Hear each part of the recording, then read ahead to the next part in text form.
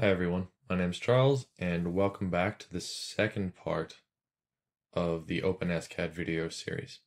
So in this part we're going to learn saving files, loading files, some of the views, the axes that you see down here, just what it all means, and how to create your first 3D object. So just some things to get set up that might be helpful. We're going to go to View, top of the screen. We're going to move down and click on Show Crosshairs. So these red things should show up in the middle of the screen. So to move the screen around, you just click and drag. It's really that simple. You just move it around. So we go back to View. I think this is everything that we want. There are a few things you want to make sure. Show Axes is here too. Pretty sure that corresponds to the axes in the bottom left. Also, all the axes. So it's important, at least while you're editing, working on a model. It's helpful to have them. So another thing that you want to notice is this little set of axes in the bottom left corner. This corresponds to the X, Y, and Z axes. And so you can see that the x-axis is pointing in this diagonal direction, so that means that this axis is the x-axis, and this is important when we start putting in numbers in certain places. So the y-axis is on this diagonal, so it's this axis, and the z-axis is essentially straight up and down, so it's this axis. Now we know about that. You have two different views.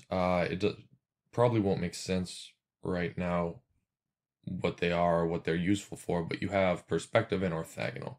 So you can switch between those and they're useful for different things. We're going to go over that a little bit more later when we start actually working with 3D objects. So we're going to create our first 3D file now, or 3D object.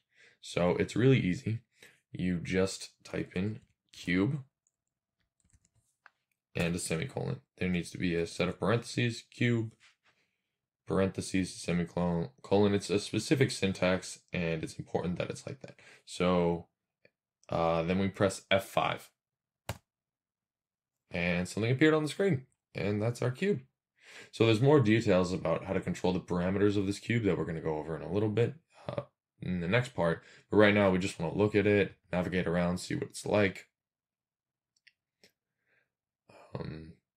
So you can see that the center of the cube is somewhere else, and we have the edge of the cube on the origin, which is the point in the middle.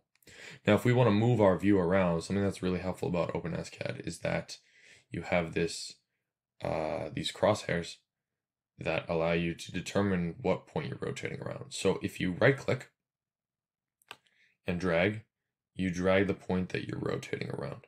So we can drag that into the middle of the object. We can drag that outside the object. We can drag that pretty close to an edge of an object.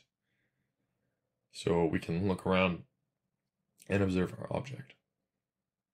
So now say we have our file, we like our file, and we want to save it. So go File, Save As. I'm just going to save this file again. I'm going to overwrite it. You can pick a new name, it doesn't matter. We click Save. I'm going to replace it. Yes. I can close the file now. Open it up.